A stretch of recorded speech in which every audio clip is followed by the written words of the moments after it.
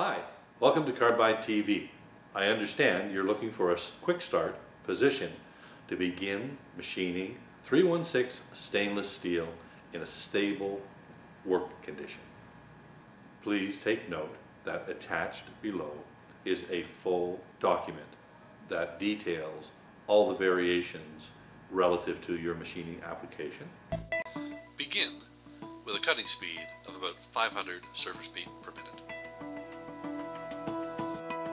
Estimate a feed rate of 12 thou inch per revolution.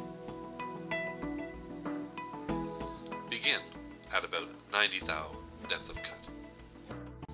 Please use coolant and refer to the link below for unstable cutting conditions.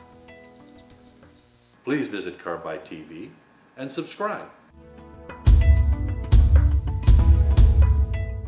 Visit carbide.ca and make your purchases online now.